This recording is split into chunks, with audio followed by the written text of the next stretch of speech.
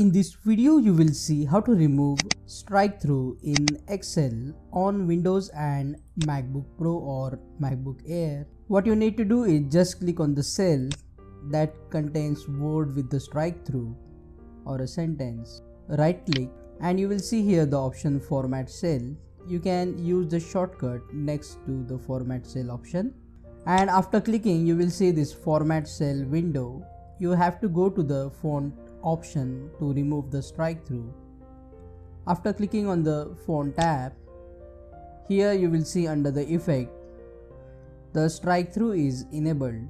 To remove the strike-through, just untick the strike-through in MacBook or Windows and click on OK. If you have multiple sentences or words that has strike-through, just select all the cells, go to the Format Cells, and under the font untick the strike-through and then click on OK to remove all the strike-through in Excel from the text. Now check out these useful videos shown on screen related to Microsoft Excel.